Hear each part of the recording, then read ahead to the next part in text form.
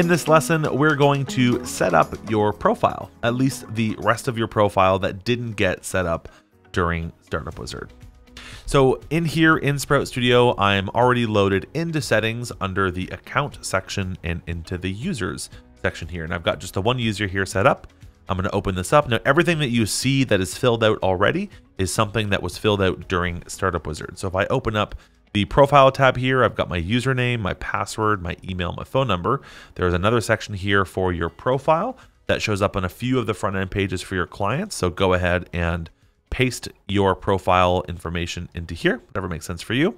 Go down here into the user settings section, and this is where you can specify a few of the different toggles and configurations for temperature. What kind of temperature do you want to be showing in Celsius or in Fahrenheit? Your gallery upload mode, you want it to be in ultra fast mode, in normal mode, or in slow mode if you have slower internet connection. Do you want to turn the report sample mode on or off? Do you want to turn the hints on or off? And actually you can see there, these little hints right here are what you can toggle on or off. So if you're not interested in having those hints available on all the pages, you can just turn those off right there. Next thing is, what is your time zone in your account for your own user profile? So you can choose that.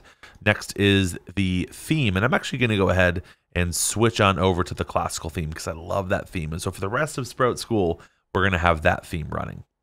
Down here is notifications. So what do you want Sprout to notify you of? And you can choose both in Sprout and via email. So you can turn these on or off based on your own preferences.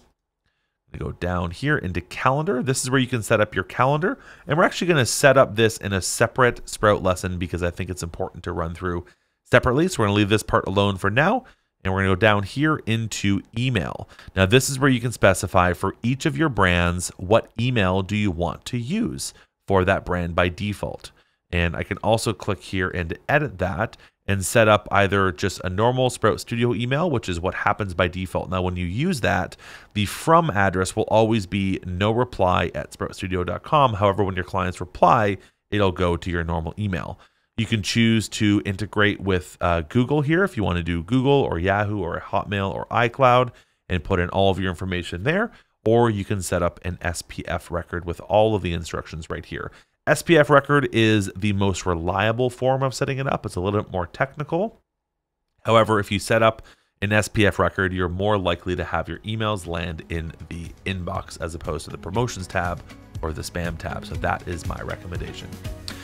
Otherwise, that is how you set up your user profile in Sprout Studio.